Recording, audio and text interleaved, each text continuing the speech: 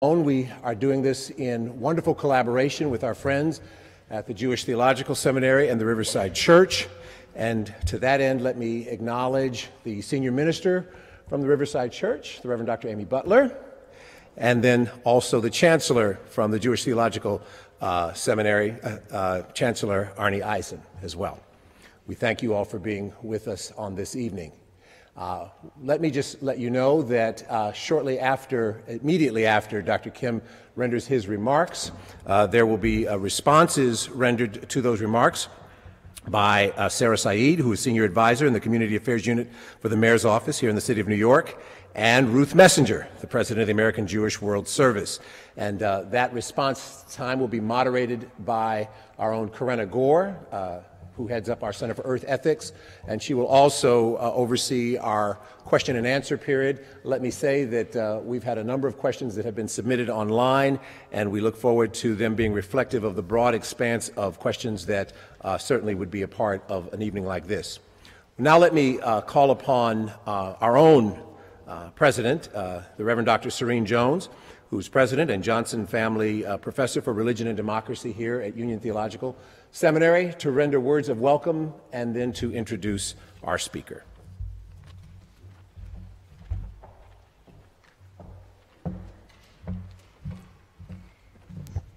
Thank you, Derek. On behalf of Riverside Church and the Jewish Theological Seminary and Union Theological Seminary, what a wonderful threesome.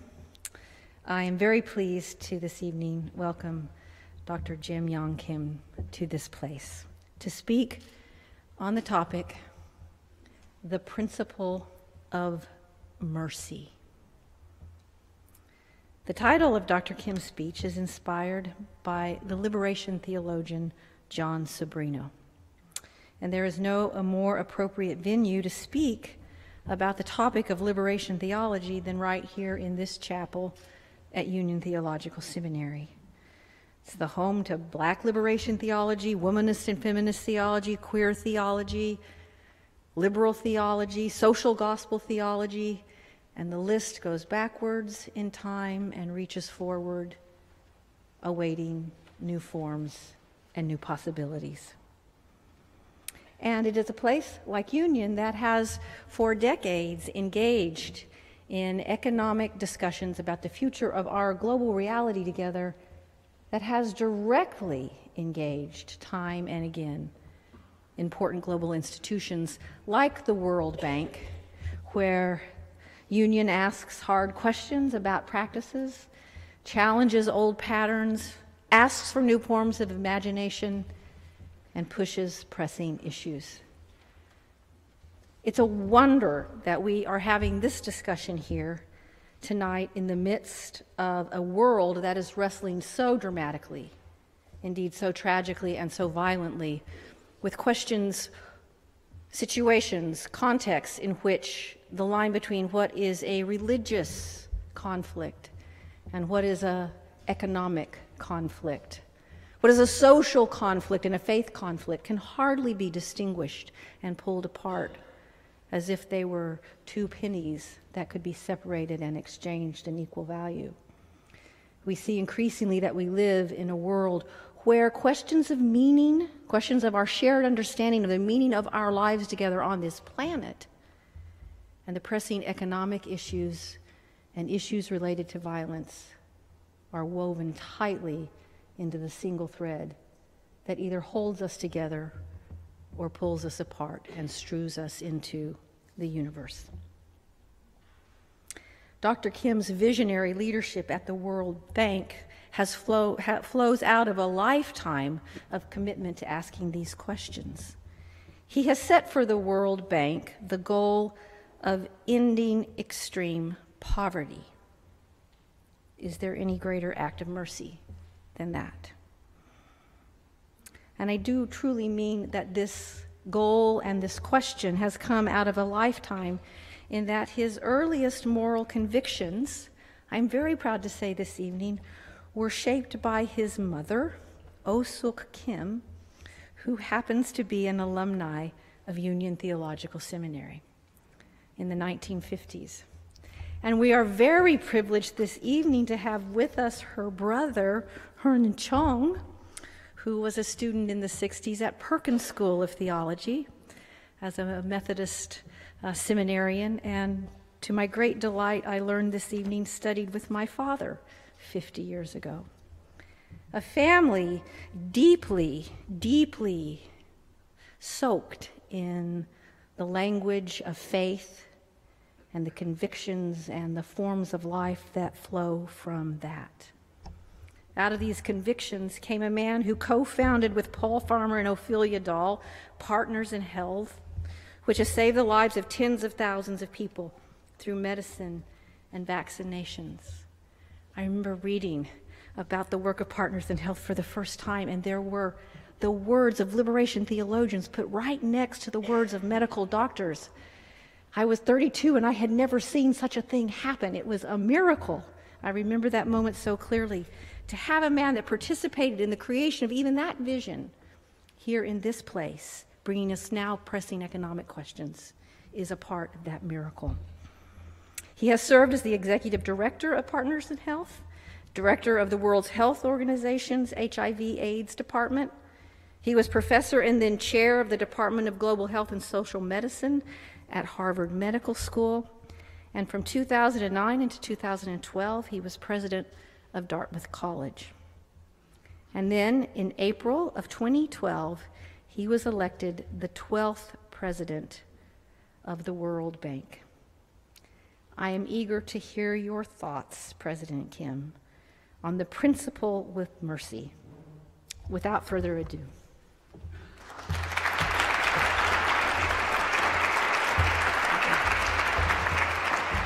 Thank you so much, President Jones. And it's great to be here. You know, I know that this is an old chapel, and so I have to think that my mother was here many times in the 1950s. You know, let me start by talking a little bit about the title, The Principle of Mercy. It's a book, actually, by John Sobrino, and many of you may know that he was actually a professor at the University of Central America and happened to be outside of El Salvador when, in 1989, one of the paramilitary groups came and killed, I think it was 6 professors, Alacuria, Ignacio Martin Baró, and many others, their housekeeper and her daughter. And it was one of the most horrific acts. And I was actually here in Washington, not here, but in Washington, D.C., at an American Anthropology Association meeting when we heard that this had happened. And this was at the time, not long before, where there was the death also of Oscar Romero. So these were very impactful moments for us. And I think I've never met Yong Sobrino. Many of you probably know him. I've never met him. I don't know that he would agree with what I'm doing with his book and his quotes. But the thing that struck me is that there was an energy, an intensity in his writing after that event, being the one of this particular group that had survived. But what he wrote, and there are some other quotes, but he said that the basic structure, and I quote, the basic structure of this response to this world's victims, that the structure consists in making someone else's pain our very own and allowing that pain to move us to respond. But then he also said, and I quote, the danger is that it may seem to denote a sheer sentiment without a praxis to accompany it. And so Paul Farmer and I met in 1983, and we've been working together more or less, and we continue to for 30 plus years now. And the question that we have been asking is, what is to be done? What do you do in the face of the suffering in the world? What do you do in the face of poverty in the world? And we had some small answers, very focused, community-based answers.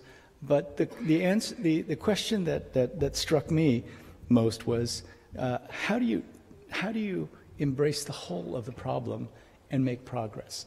Now, let me first tell you about how. I hope it's okay. I want to share with you sort of the evolution of my own thinking process, and it really does start here. My mother was a refugee, as was my father. My mother was a war refugee along with my uncle during the Korean War. They had to literally get on a boat and go down to the southern part of Korea because the war was raging around Seoul at the time. Both my uncle and my mother lost their mother during the war. Somehow my mother found her way first to Scarrett College in Tennessee on a scholarship from a women's organization because she happened to be the top student at the top high school in Korea. So they offered 2 scholarships to the top 2 students, and she was one. And she came at the age of 18 or 19 and studied at Scarrett College in Tennessee. Then applied to 2 theological seminaries, Harvard and Union, but at the time Harvard didn't take women. So she was one of 4 women in her class, starting, I don't remember the exact year, 1953 or 4, I think, 55, that's right, 55. And she studied here with people like Reinhold Niebuhr, Paul Tillich, Robert McAfee Brown. Her advisor and someone she kept in touch with for a very long time was Professor Daniel Day Williams, and we grew up hearing about these people and their ideas. We had volumes of Tillich's systematic theology, and as a high school kid I tried to thumb through it, and I didn't know what the heck he was talking about.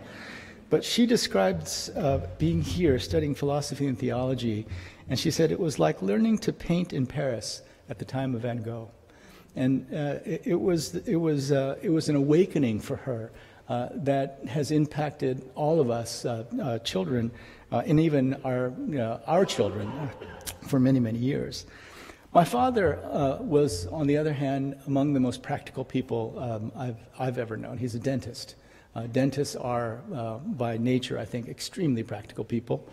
And they actually met in the United States. They met here in New York City. At the time, there were probably 300 or 400 Korean students in all of the United States. And in the 1950s, they would all get together at parties, and a friend introduced my mother to my father. So they actually married here in New York City, and my older brother was born in 1958 here in New York City, and then right after he was born, we went back to the United States. Back to Korea. And I was born, and my sister was born in Korea. So just to give you a sense of what that was like, so 1959, we go back to Korea. I was born in December of 1959. And in 1959, Korea was one of the poorest countries in the world. And not only was it one of the poorest countries in the world, but I went back and looked at World Bank documents. And the World Bank documents in the 60s, 60, 61, were all extremely negative about South Korea. And they were saying, this is a country that is basically hopeless.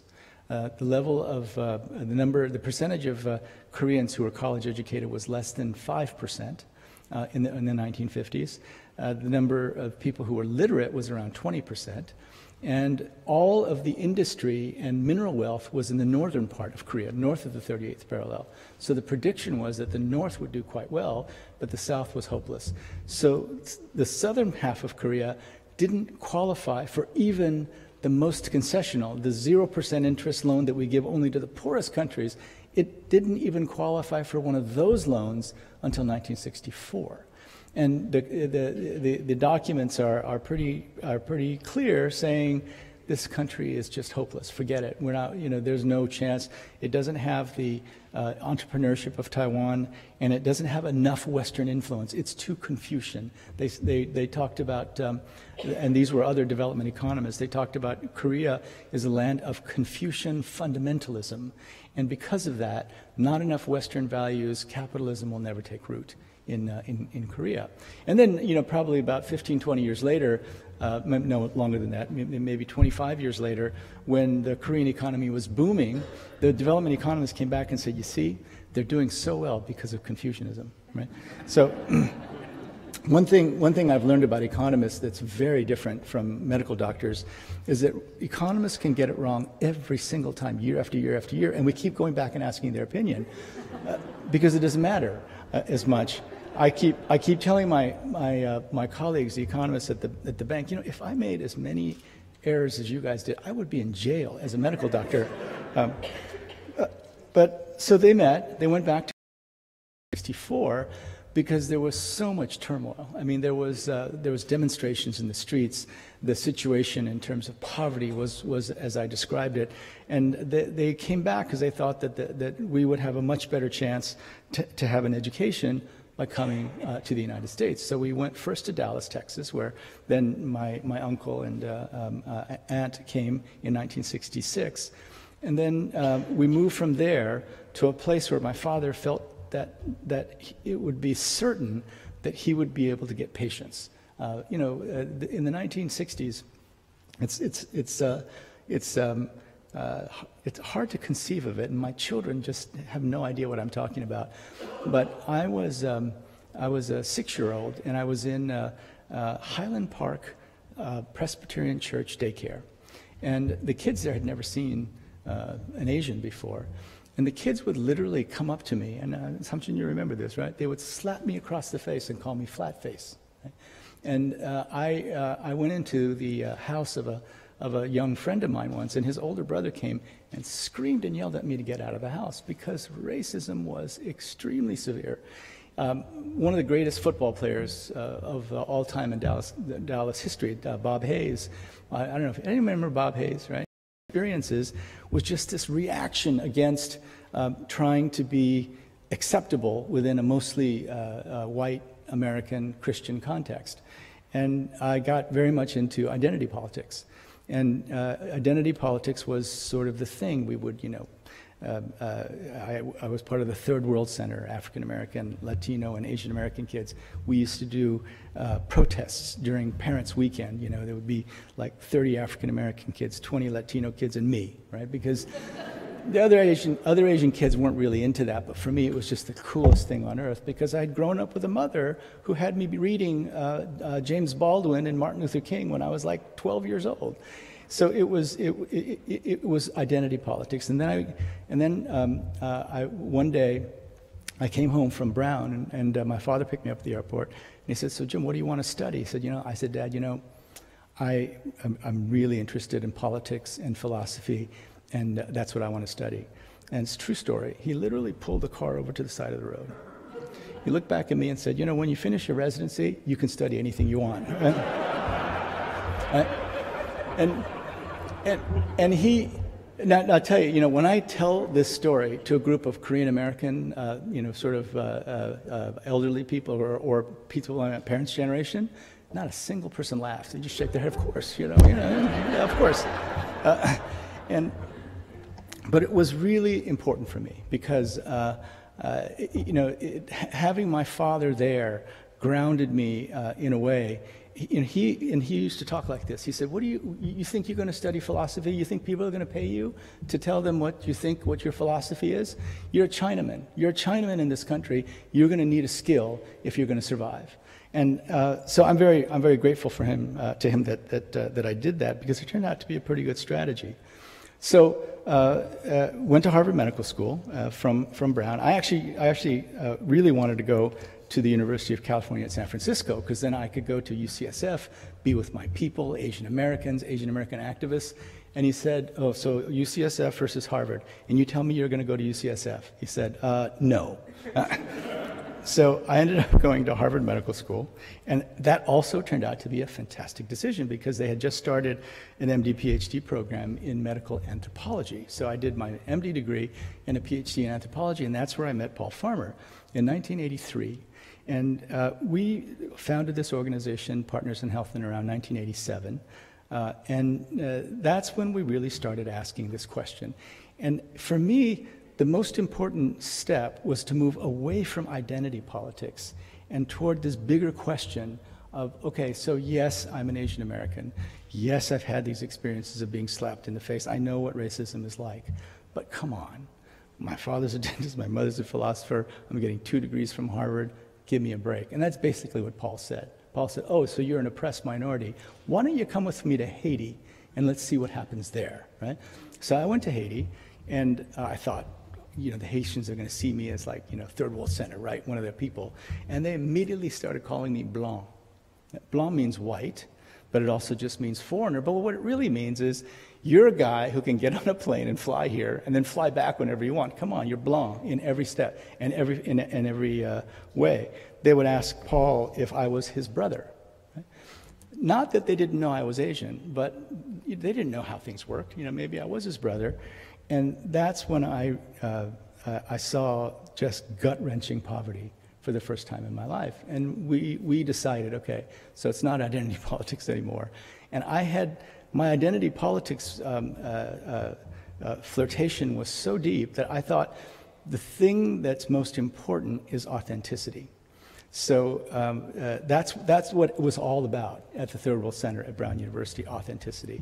Hanging Black, hanging Latino, hanging Asian, speaking your language, speaking Black English, speaking Spanish. I didn't speak Korean. I'd forgotten Korean altogether. So while most Korean Americans dealt with their identity crisis by going a few summers to Seoul and hanging out in discos and then coming back and saying, okay, I understand that. I had to get a PhD in anthropology to resolve my identity crisis. And I actually learned a language and did 2.5 years of research in Korea. And what I learned was, okay, so whether I'm Korean or whatever, it doesn't really matter. First of all, Korea's doing fine. They don't need me. That's the thing I learned. I thought I was going to go back and I'm going to serve my people because that's what being authentic is all about. And they basically said, actually, we don't need you.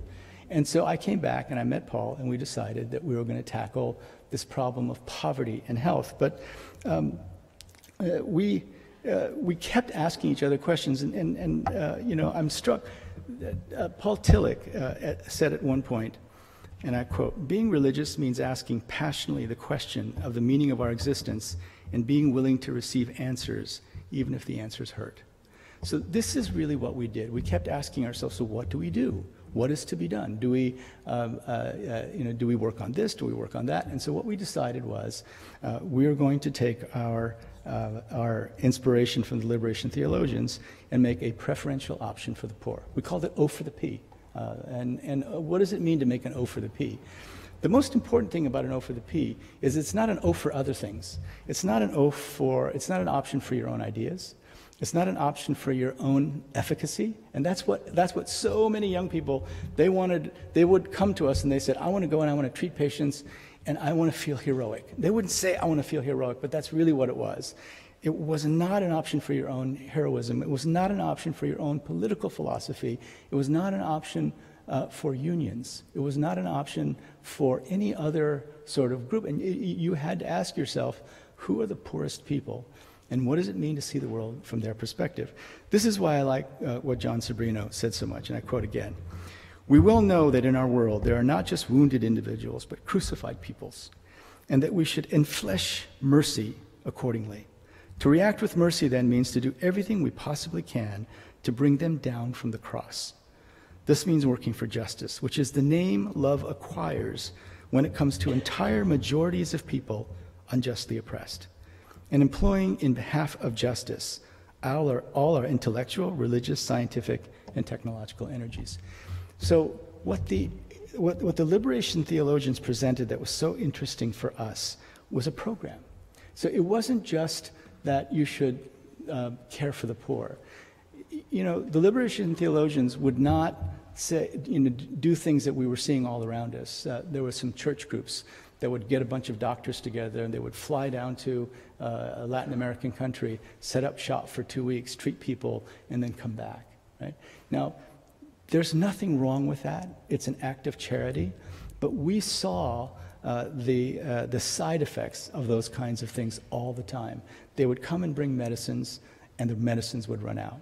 They would come and do surgeries, and there would be complications from the surgeries after they left. So what does it mean? It felt to us like that was making a preferential option for one's own generosity, for one's own charity. And it's different from making a preferential option for the poor, we thought. So that's why every time that Partners in Health went to a poor community, we have not left. And we continue to try to work in those poor communities. Now, in the middle of all that, I kept thinking, but doesn't a preferential option for the poor mean all the poor? Because, and this is an argument that Paul and I had all the time. It's not enough to make a preferential option for my poor. It's a preferential option for the poor. What does that mean? And so Paul and I sort of divided up the work. Paul really liked doing work with patients, and so he kept building clinics and building programs. And I just was obsessed with this notion that it's the poor, not my poor. And so I started getting involved in policy, and I went to the World Health Organization and worked with, I was just blown away by the ACT UP movement in a lot of it here in New York City. I couldn't believe how effective they were, because they had nothing to lose, and they changed the world completely. They changed the way we approve drugs. They changed what we think about the possibility of doing things that, like treating HIV in Africa. So I went there and I started something called the 3x5 movement, and it was the craziest movement ever in the history of the World Health Organization. And we said, let's go from almost 0 patients being treated for HIV to 3 million in a period of 2.5 years. And we didn't make it, but we made it about a year and a half later. And it taught me that if you're really going to make an option for the poor, you've got to think about how to actually make it for the poor.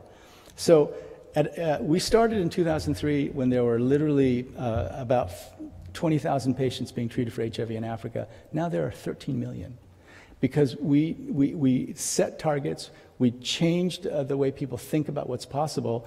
And so for me, setting that target, 3 million by 2005, changed everything. And holding people accountable. And so I began to think, so who knows about this stuff? Who knows about how to take things to scale? And I began working with people in the business community. Militaries, businesses know how to take things to scale much more than doctors or other kinds of do-gooders.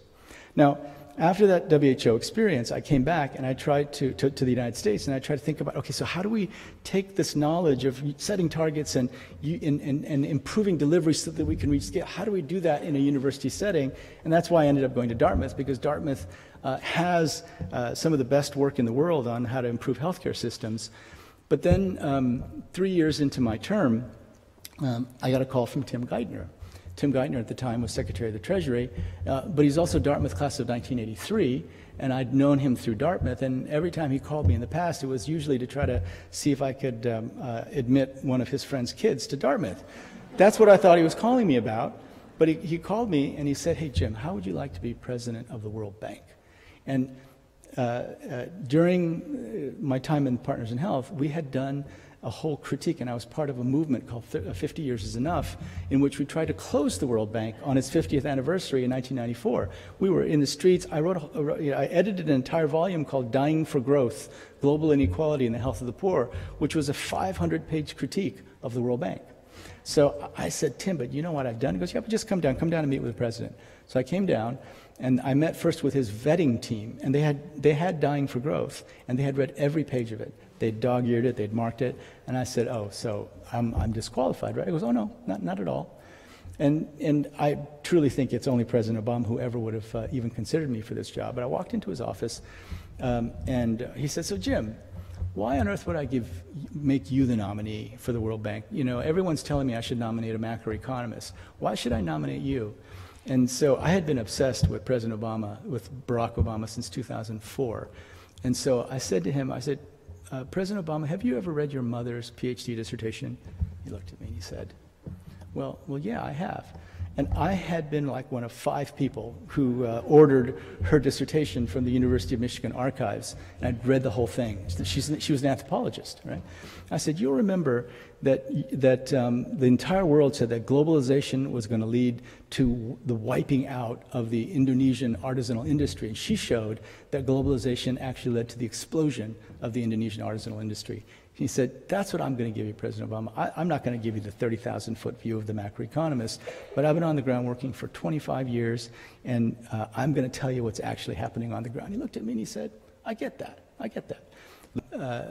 I didn't change course. The minute I got in there, I asked the board to set a real target. So we set this target of ending extreme poverty by 2030. And I didn't know that we'd actually get there. But then they said, let's not just set a target for poverty, let's set a target for inequality. It's really hard to set a target for inequality. And the best economists at the bank worked on this for 3 or 4 months. What we came up with was end extreme poverty by 2030, but we were specific. We don't think we can ever get it below 3%. because of natural disasters and the vicissitudes of politics, you cannot get it below 3%. So that's the goal, get it below 3%. And then we set a goal of boosting shared prosperity. It's really hard to measure inequality because we don't know how rich the rich are in almost any country in the world. We really can't measure directly inequality because we don't know much about the rich. So what we're focusing on is boosting the growth in income of the bottom 40%. So end extreme poverty, boost shared prosperity. Now,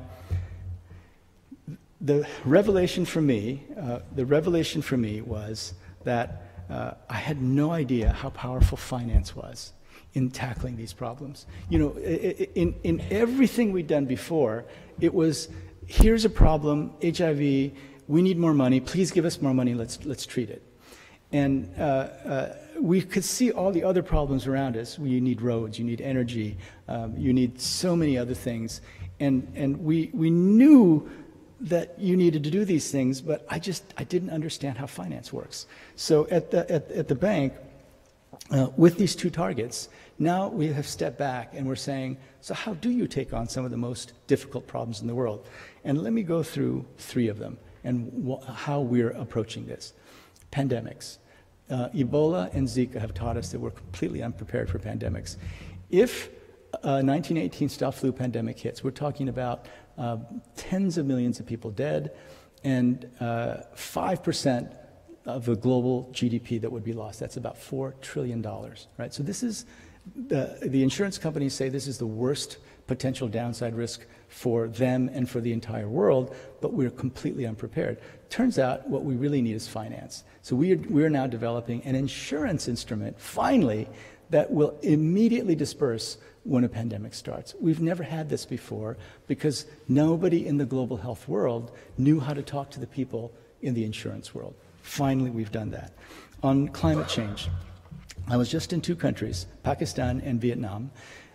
By the way, the World Bank was not a very good player in climate change and the environment for a very, very long time. But at the COP21 agreement in Paris, we came up and we pledged to spend $29 billion a year by 2020 on climate change. And so the World Bank will be by far the largest contributor to climate change activities in the world. And yet, I was just in Pakistan and Vietnam, and they're about to put online tons of coal-powered electricity. In Vietnam, they're about to put 40 gigawatts of coal-powered electricity online. 40 gigawatts, that's half of all the energy in sub-Saharan Africa. There's only 80 gigawatts in all of sub-Saharan Africa. Vietnam's going to put 40 gigawatts of coal. And I said, why are you doing this? Why don't you consider renewables? And they said, it's too expensive. Coal is 9 cents a kilowatt hour. Renewables in Vietnam are 12 cents. But in Mexico, just 2 weeks ago, we put a deal together that is going to provide solar-based electrical power for 3.2 cents a kilowatt hour. Right? So what's going on? It's just that nobody put the deal together. So guess what we're doing? And this is how we're going to tackle climate change. Look, these great agreements are fine, but if Vietnam puts 40 gigawatts of coal power online, forget 1.5. We're not going to get there. So what we're doing is we're running like crazy now, and it's not commitment, it's not understanding the science, it's putting the deal together. And I don't know if there are business people here, but it's just finding concessional capital, concessional finance, putting down risk capital, getting off-taker agreements, getting the policy environment right, crowding in private sector, and you get 3.5, 4.5, 5 cents a kilowatt hour. It's just hard to do. You've got to just have the expertise to be able to do it. That's what we do at the World Bank Group. Right? So we think that we can make progress, but if we don't move quickly on putting these deals together, forget it. We're at 2 degrees Celsius, and given the speed with which the Arctic is melting right now, I'm extremely worried about what's going to happen. We're talking about double the sea level rise that we thought before, given what's happening right now. Forced displacement, right? So in the Middle East, it turns out that the most important thing that we can do, that anyone can do right now, is create jobs, and create jobs in the private sector. Every single public sector in every single country in the Arab world is stretched to the limits. Saudi Arabia is in big trouble because Saudi Arabia has very low production cost of oil, but their break-even point for their budget, it requires about $60 a barrel, and we're at 30. So there's just trouble everywhere, and it turns out we have to now go through this whole process of convincing all of these Latin American countries that growing jobs in the private sector is something that we're going to do. But we're doing it. We have a special project in Jordan that is going to create a special economic zone so that Syrians and Jordanians can work at the same time. And again, this is not rocket science, but it's putting finance and expertise together in a way that actually creates jobs. And so for me, now that it's not just tackling a particular problem or making a particular critique, I actually own these problems. So if the Middle East falls apart, there are no jobs, I have a huge amount of responsibility there. If we don't tackle climate change in a way that's aggressive enough to keep the warming down, I have responsibility. If we don't stop a pandemic, especially since I'm an infectious disease doctor, I'll bear a huge amount of the blame. And the key is finance. It's utilizing the tools of the wealthy, utilizing balance sheets, utilizing leverage, the tools of the wealthy in order to serve the poor. Now, I got carried away and I spoke too long, but let me end by saying this. The evolution that I've gone through is starting with clear moral foundations, being angry about injustice in the world, but then now being in a position where I have to own these problems. I have to come up with solutions for the whole problem, not one part of it or not this part of it. And if you're serious about making a preferential option for the poor, the thing I've learned is you have to understand leverage. You have to understand balance sheet. You have to understand swaps. You have to understand how finance makes this world go around. You have to understand how to create jobs. So the reach out that we've done to the faith-based community, the reason we're doing it is because there is no way for us to be able to reach all the targets around health, education, without the faith-based community. And in the Democratic Republic of the Congo, DRC, church-related institutions are 70% of healthcare. In Tanzania, 48% of healthcare. So faith-based institutions are critical, even in just the delivery of what we're doing. But let me put a different challenge to you. I hear the debates that are going around. You hear a lot in the United States that all trade agreements are bad. Well, trade helps proportionately the poorest countries the most. So if you're making a preferential option for your poor in some part of the United States, you're against trade. But if you're making a preferential option for the poor, you have to be for trade. Trade is the only way that rich people exchange things with poor people. You need trade. So I would urge you to come and work with us. Look at the evidence we have and put your own most tightly held ideas to the scrutiny of the data and evidence we have about how to actually end poverty. Because it takes us away from ideology versus ideology, and one in which we say, okay, the moral foundations are clear. What's now the evidence for how to solve the problem? That's what we're trying to do. That's what we hope that all of you will do with us for many years to come. Thank you very much.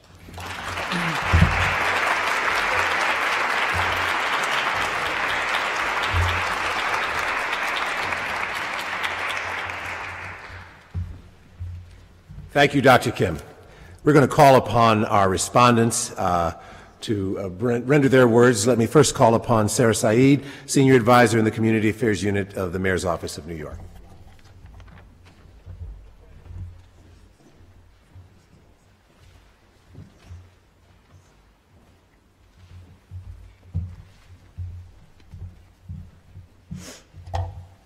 In the name of God, the most gracious, the most merciful, greetings of peace to each of you. Thank you to Jewish Theological Seminary Union, Theological Seminary and Riverside Church for bringing us together for this really important conversation about how faith communities can partner with international development agencies and governments to end extreme poverty.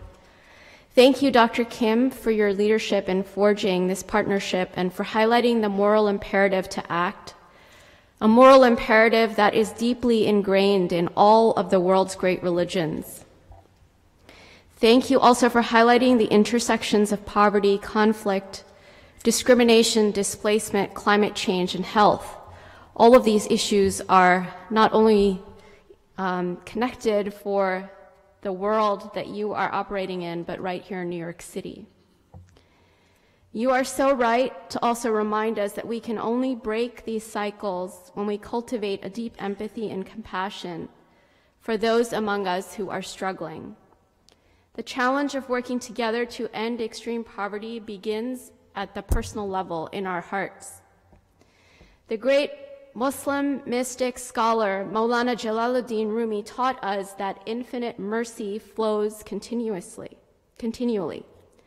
But you are asleep and can't see it. I believe that most of us in the world today are asleep, as individuals and as institutions. And this lack of awareness accrued over time is what has created the world as we know it today. We have to be engaged in reminding ourselves and one another of divine mercy. Forums like this help us to wake up, and they connect us on that playing field where God's mercy is imminent. The Holy Quran, Islam's sacred text, tells us, call upon Allah or call upon Al-Rahman, the merciful, the gracious. These are among two of the beautiful 99 names of God. As a Muslim, I'm asked to remember the essentially compassionate nature of God in my 5 daily prayers, reciting, in the name of God, the most gracious, the most merciful. I'm asked to begin each action with reconnecting to this divine compassion. Through this restating of a very simple expression, I align myself and reground myself with the understanding that everything in our world is fundamentally interconnected. Humanity is interconnected, and this interconnection mirrors the unity and oneness of God. It's only when my own heart is awake that I can bring mercy into my relationships.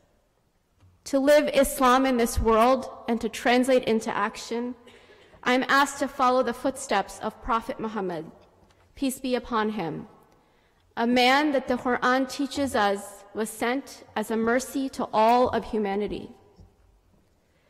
This is the man who taught us, by example, the importance of giving charity and zakat, who had very little that he owned, but never hesitated to give away even the last date fruit that he had in his home. This is the man who taught us that if one plants something or sows a seed from which a man, a bird, or an animal eats, it counts as charity. This is also the man who taught us whoever alleviates the situation of one in dire straits who cannot repay his debt, God will alleviate his lot in this world and in the hereafter.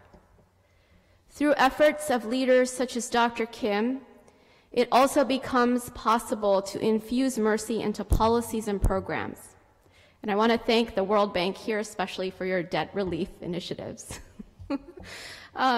The interconnections between us, in academic terms, is called social cohesion. It's what makes violence, it's what reduces violence, and also makes democratic governance possible.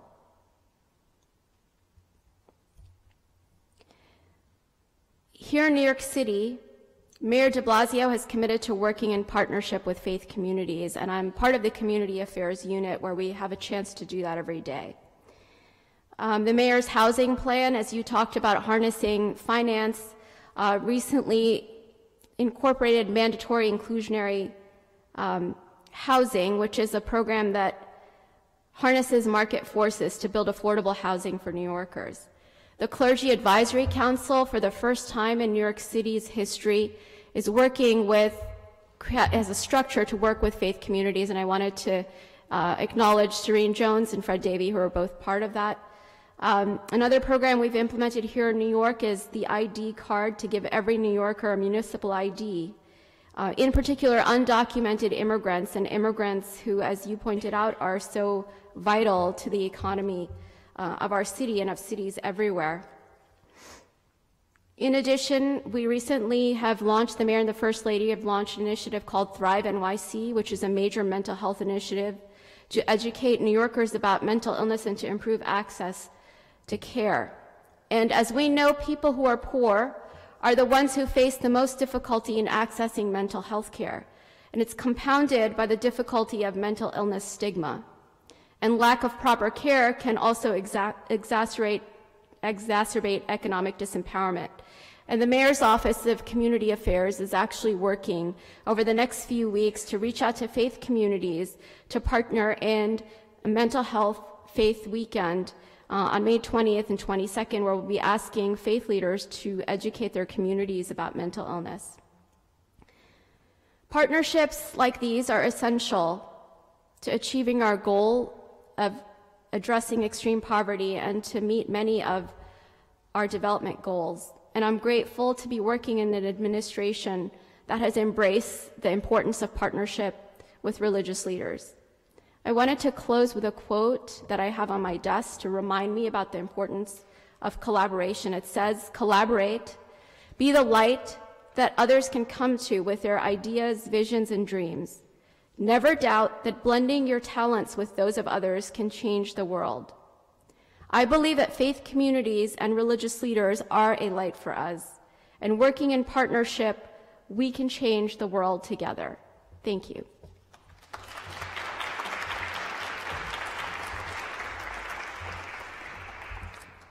And now Ruth Messenger, President of the American Jewish World Service.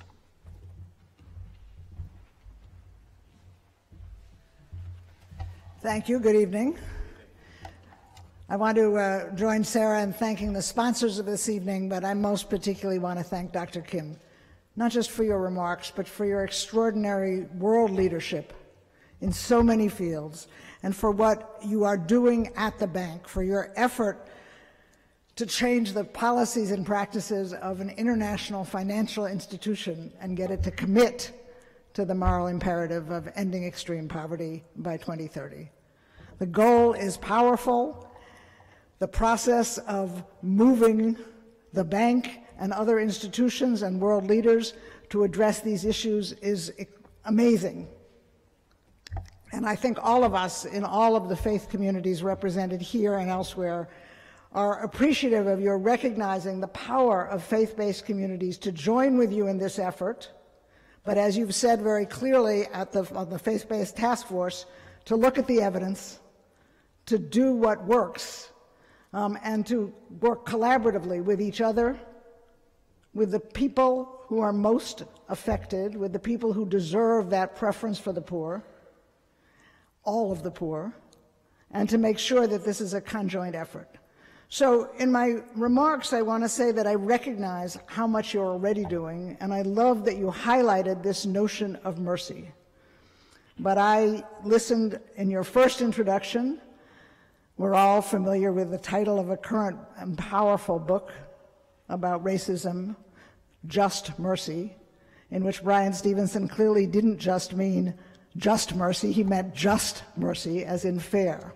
And so I want to, drawing from my own faith-based background, say that chesed, or compassion, or caring, is critical, but so is being sure that we work for justice. And as you know, because we've talked about it, the world is full of unequal power dynamics that have to be addressed by all of us. And you've spoken to the ways in which financial levers turn out to be quite a lot stronger than some other levers, that investing money in a project, that doing what the bank does, but looking at where you make those investments can make a huge difference in people's lives. But as the bank, as world powers, as governments step on the scales to correct those imbalances and to put money in places where it's needed, I want to be sure, speaking from the faith-based community, that we're all committed not just to compassion and caring, but to justice and to human rights.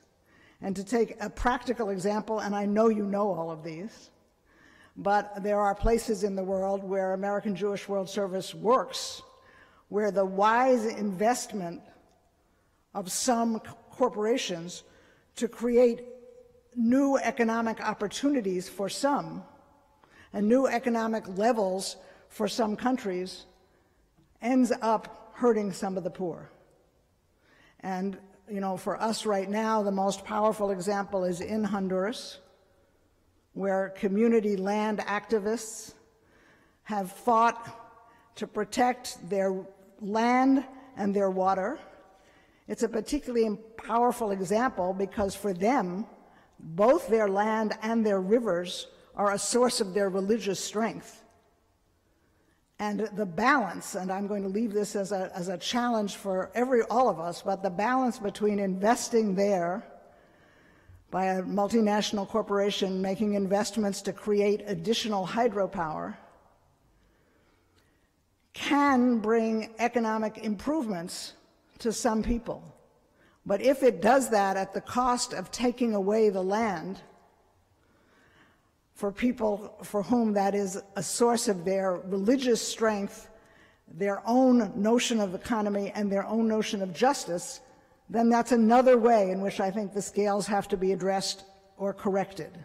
And we're seeing in the world, and I mentioned this example with some pain, because it's not just who is on which side and how does compassion and caring weigh with justice and human rights. We're seeing the murders last 2 weeks of two of the activists in this particular community for standing up for their religion and their people and their land. So for me, you mentioned it when you first quoted the principle of mercy, but I guess I just want to be sure that financial powers and financial investments are held accountable to justice and to human rights, as well as providing mercy. And 2 quotes to close with. I think this is what Dr. King meant when he said that true compassion is more than flinging a coin at a beggar. It comes to see that the society that produces beggars needs restructuring. How do we restructure so that not only that beggar gets some money, but so that there are fewer beggars? And then for me, as my friends in the audience know, I have to quote Rabbi Abraham Joshua Heschel, and I can do that well here because he taught at the seminary and at Union. And he said, "We are ashamed of the inadequacy of our anguish, of how faint and slight is our mercy." But then he went on to say, "We are a generation that has lost its capacity for outrage." That's the commitment to action that you were calling on all of us to join in with you. And he went on to say, "We must continue to remind ourselves that in a free society where terrible wrongs exist, some are guilty, but all are responsible." And I think it's investing in that sense of responsibility to be sure that financial investments, national public policies, multinational activities recognize both mercy and justice and use human rights as a standard for investment is critical. Thank you.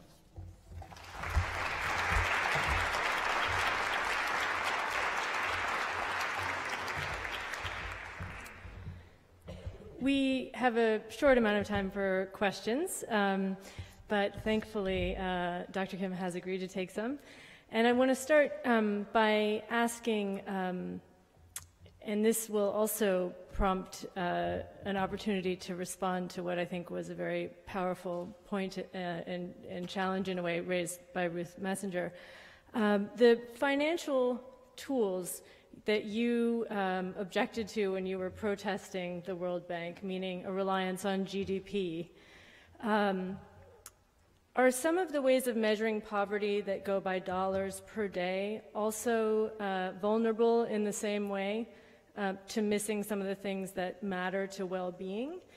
And in this sense, is there a way in which poverty can be measured also by access to a clean environment, for instance? And certainly the situation in Honduras would also be a point in which you could discuss that. Thank you. So that Ruth, you're referring to Ms. Caceres and the others. It's an incredibly tragic situation. We were not involved in that area at all, but we have been involved with the government of Honduras on other issues, other investments that we had made there, and it's troubling. I mean, Yong Sobrino was in a place where for many years we had supported a sort of series of dictators. And that's not gone away. So, one of the things that we're facing all the time is, do you continue to work in a place where there are these kinds of problems? And so, Jim Wolfenson, one of my predecessors, and a good friend of the Jewish Theological Seminary, said in 1996 when he first took over that he was going to bring up the term corruption. He was going to give a speech, and he was going to say that we've got to fight the cancer of corruption. And everyone in the World Bank, all of his vice presidents said, you cannot say that. You cannot mention that word. He says, why not? They said, because everyone we work with is corrupt. We will have nobody to work with anymore, right? And so Jim said, too bad, I'm going to do it anyway. And he did, and it started a whole process where now we have, we are told anyway, the best system for rooting out corruption in our projects that we could possibly have. Now we have economic and social safeguards, and we're going through a whole process. But the difficulty is that in our articles of agreement, it says that we cannot be political. So we have 188 member countries, and you can imagine there are very different views about whether we can or cannot be a human rights-based organization. And for the vast majority of the members, being a human rights organization is going beyond the Articles of Agreement. So we're now managing that right now, and what we're trying to do is to find workarounds, things that we all agree on. So I had a very similar experience to Jim. There was in Uganda, they had passed this law that said that not only is it illegal to be homosexual, if you're convicted of homosexuality, you go to prison for life. But you can go to prison if you fail to report homosexual behavior. And so that came out, and we were just about to approve a $90 million concessional loan to Uganda for a health facility. And I said, wait a minute. I said, can we make sure that discrimination, not even discrimination, but endangerment won't happen in this project? And so the vice presidents, the directors, they all said, well, yes. And I said, how? And it was clear. They said, well, there's a doctor-patient privilege. And I said, but is there janitor-patient privilege? Because they're all required to report homosexual behavior. And so we stopped the loan. And it was the exact same thing. Everybody, literally everybody at the World Bank said, you cannot stop this loan. I said, why? It's because there are 84 countries in the world in which homosexuality is illegal. What, are you going to stop working in all those places? I said, no, but we've got to find a way forward. So the way forward was to say, and I had to have a meeting with my board right afterwards, right after we did this, and I said, look, here's the principle. The principle is that I cannot, in good conscience, provide a loan for health clinics that could end up not only discriminating against, but endangering a group of people. That's discrimination, outright discrimination. So amazingly, the board said, okay, we can agree with you that we can't support overt discrimination. But that was the first step. That was the first step. And everybody told me, this is going to be terrible. The leaders are going to come and they're going to yell and scream at you. But then about 2 weeks later, a minister of finance from an African country came and insisted on seeing me, right? And I didn't know why. I said, can you tell me why? No, I can't, but he needs a one-on-one. He needs to see you.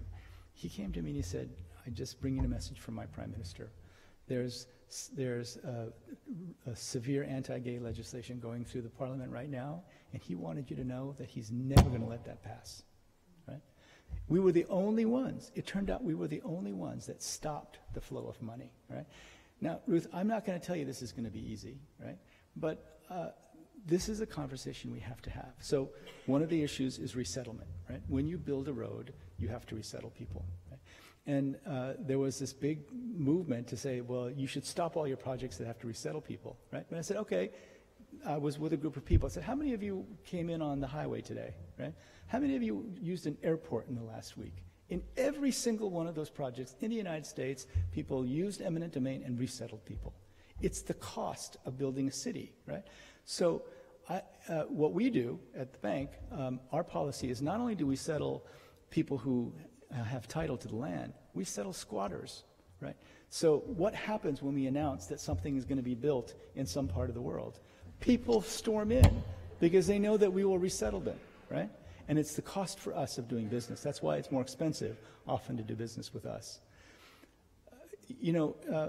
Climate change is a terrible, horrible situation, but people need energy, right? Are we really in the situation in Honduras with hydropower? I know there's a lot of critique of hydropower, but they're going to put power in place anyway.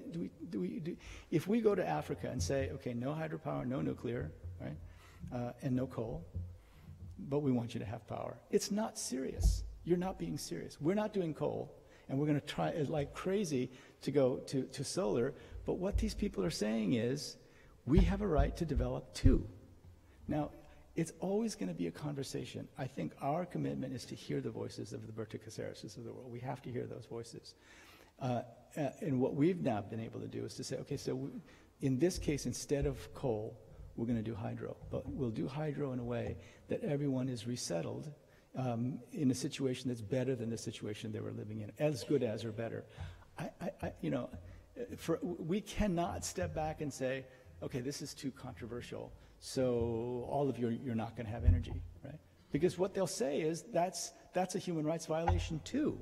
You may feel more comfortable with your political ideas about the rights of people to land, but all these people are not going to have jobs because there's no energy.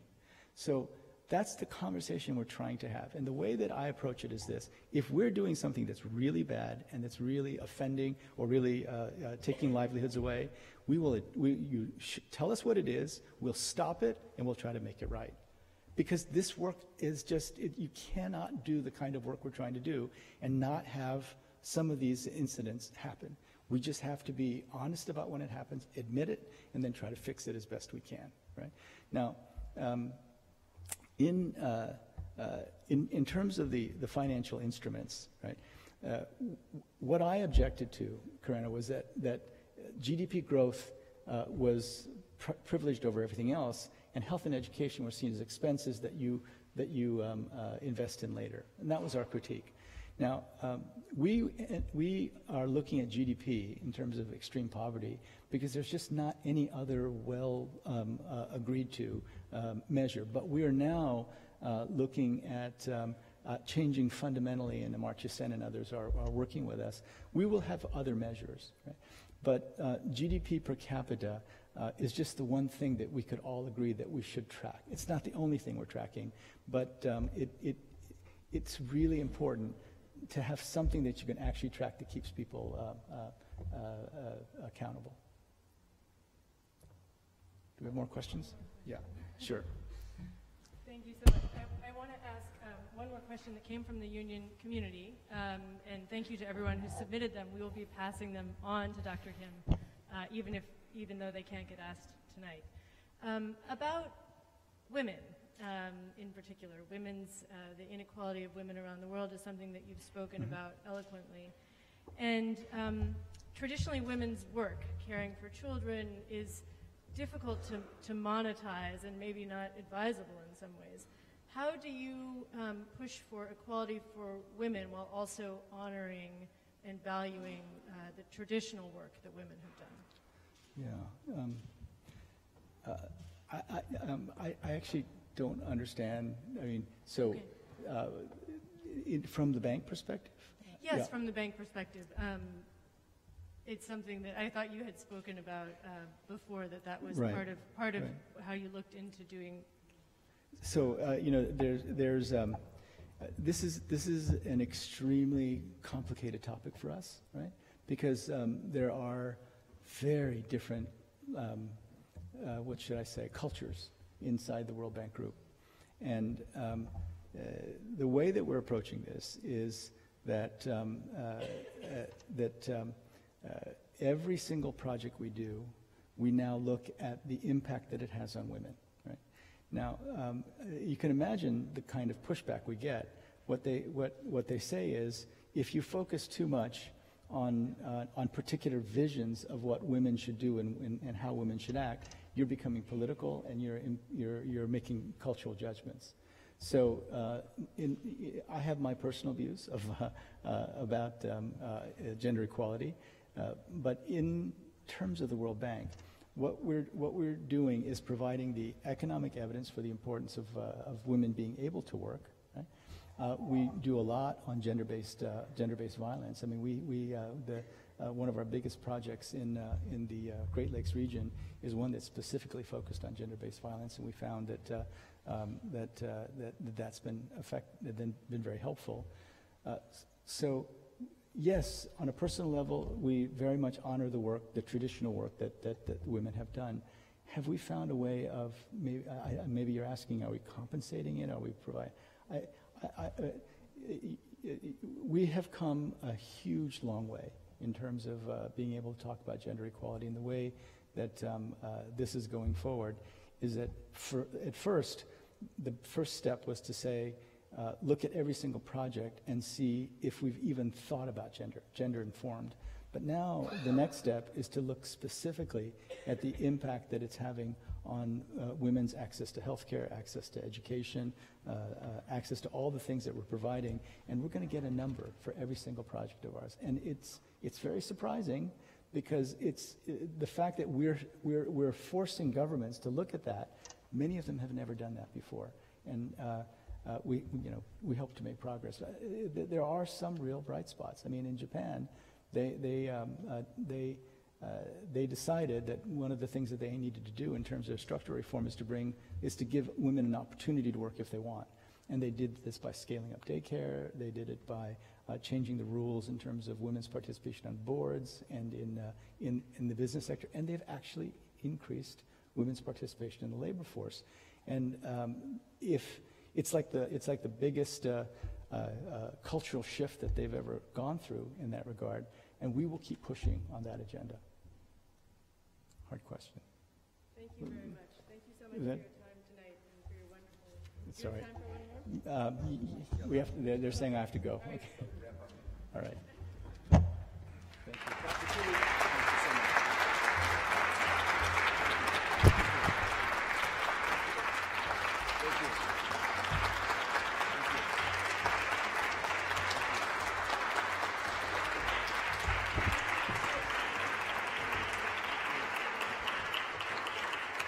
Dr. Jim Kim, as you make your unfortunately hasty departure, we know your day is not yet finished.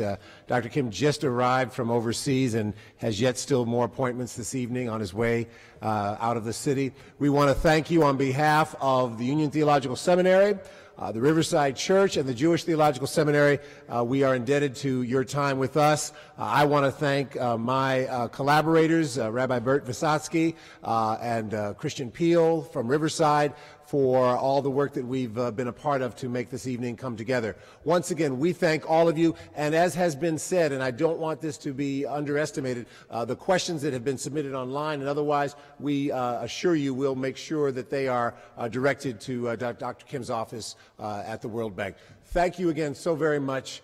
Blessings upon you as you go forth this evening.